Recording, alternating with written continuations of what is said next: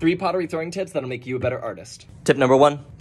Your strength and control doesn't just come from the muscles in your arms, it comes from your core. So make sure that you are anchoring your elbows into your stomach or your legs as you center and pull. You'll have a lot more power.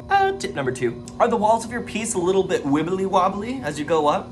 It might be because you're moving too fast. Make sure your fingers are moving slower than it takes for 1 rotation of the wheel head around the circle. That just means slow down. You'll know you're moving too fast if things get wobbly or you see a major spiral going up the side of your piece. And then tip number 3, if you're having problems throwing taller, it might be because you're pulling either straight up or slightly out as you pull up your walls. If you're looking for height, move your fingers slightly inwards towards the center and it'll grow taller. That's because centripetal force wants to push out.